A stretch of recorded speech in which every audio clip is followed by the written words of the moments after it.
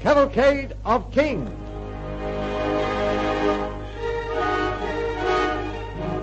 George III, Part 1.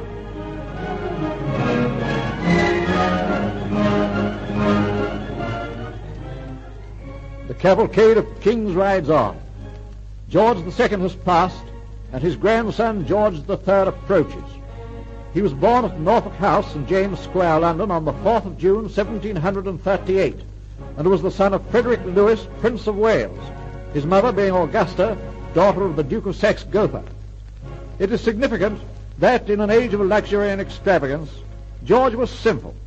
In an age of unrest, he was steadfast, and in an age of licentiousness, he was full of domestic virtues.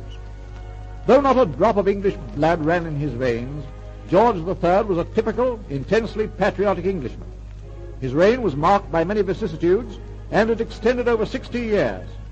Decisive battles were fought in America, India, and Europe, and many grand conquests achieved. Great statesmen such as Pitt and Fox adorned it, and men such as Nelson and Wellington made their names famous during its course. It is now October the 25th, 1760, and we find young Prince George with a party of friends.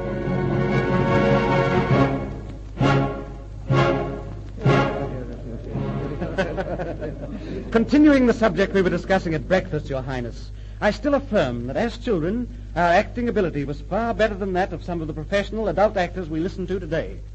Does Your Highness remember how we portrayed the characters in Cato?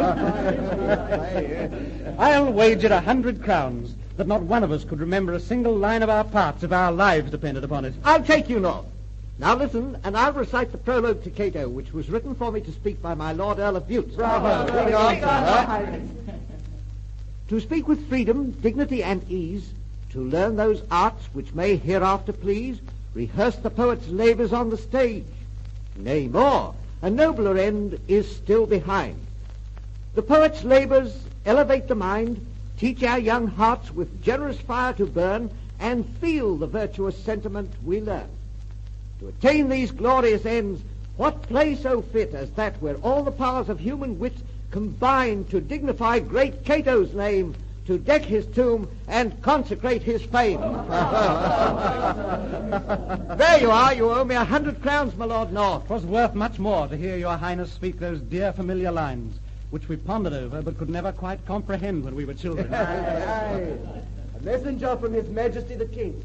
Admit him. Your Highness, Your Highness. Yes? What news have you, messenger? Highness, I am the bearer of grave tidings. Your grandfather the King... Speak on, man, speak on. Highness, His Majesty has been seized by an illness which threatens to be fatal. What? This can't be true. No, it's impossible. I trust nothing untoward has happened, Highness. My lords, we must hence post haste to London. The king has of a sudden been stricken with an illness which his messenger views with extreme gravity.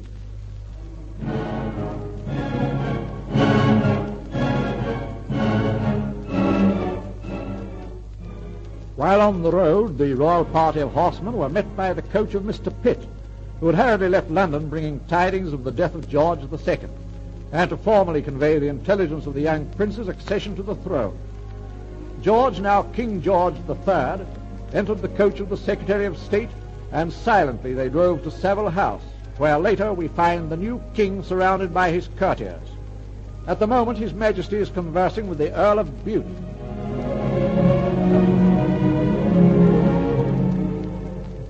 I can well understand Your Majesty's distress of mind.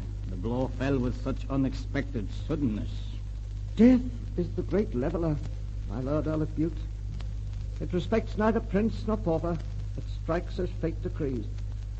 I pray to God that I shall be strong enough to carry the burden of responsibility which has so suddenly fallen upon my very immature shoulders. If I have the loyalty and cooperation of my ministers, I should succeed. But I fear me we are living in a society from which the great factor of sincerity has been withdrawn. The faith is a deplorable times, Your Majesty. Religion and morality are at their lowest ebb. Society is decadent, licentious, abominable. The cause of our moral decay is hard to define. It is like that which preceded the fall of the Roman Empire. The increase of commerce, population in the towns, unaccompanied by any religious or educational advancement, is partially responsible. The people are half-starved, violence is rife, And although thieves are brutally hanged by the dozens, yet so desperate are the lower classes that they callously brave death in order to rob their more fortunate neighbors of the common necessities of life. There is but one remedy as I view it. We must tear out the present social system root and branch and substitute simplicity for gross extravagance, steadfastness for unrest, religion and education for moral turpitude and ignorance. I shall deem it an honor to serve your majesty to this end. Thank you, my Lord Earl. Oh, sire, forgive this intrusion, but your councillors await you. I am ready, my Lord Duke of Newcastle. Oh, sire, before we proceed to the council chamber, may I take this opportunity of pledging my loyalty, my sword and my life to the service of my royal master, King George III, and to kiss his blessed hand as I kneel in homage to him. Thank you, Your Grace. There are great difficulties lying before us, but with loyalty, courage, and perseverance, we shall overcome them and earn the blessings of the people in whose name I rule this glorious kingdom. I am the king's man, sire. And I am deeply touched by your expression of loyalty, Your Grace, which I thank you from the bottom of my heart. And now let us attend to immediate needs. Mr. Pitt and my ministers await my presence. I must join them at once.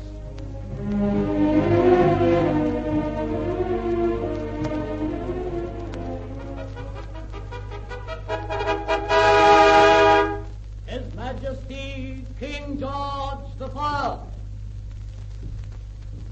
I trust Your Majesty will pardon this intrusion into his hour of grief, but the urgency of our business makes it necessary. I quite understand, Mr. Pitt. No apology is needed, I assure you. The grace of your kingly courage, sire, is as a mantle of gold which sets nobly upon Your Majesty's youthful shoulders. Mr. Pitt, spare me your eloquent flattery, I pray you. Let us proceed with our business. You have but to command, sire. As Secretary of State, I have prepared a paper outlining the speech which will be most proper for Your Majesty to repeat to the Privy Council. Your paper will not be necessary, Mr. Pitt. I have previously viewed the subject and have myself already prepared my speech to my Privy Councillors. In being overzealous, I had forgotten for the moment Your Majesty's well-known gift of oratory. I crave pardon for my lapse, sire. Your glibness savours of insincerity, Mr. Pitt. I like it not. Pray excuse me. Come, my Lord Earl of Bute. Please attend me to the council table.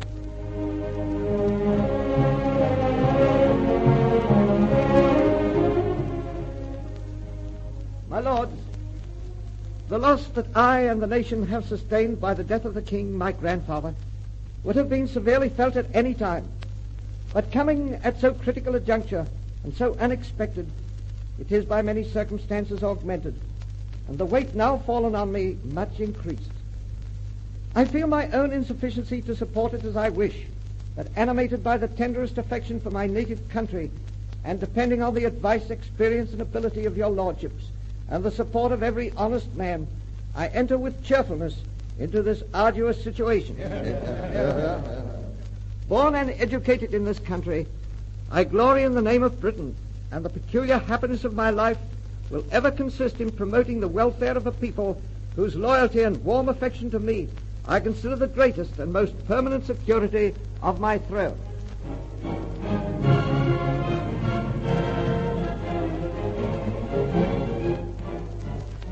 Later we find His Majesty bidding farewell to Hannah Lightfoot, a beautiful young Quakeress with whom, as Prince of Wales, he had been madly in love.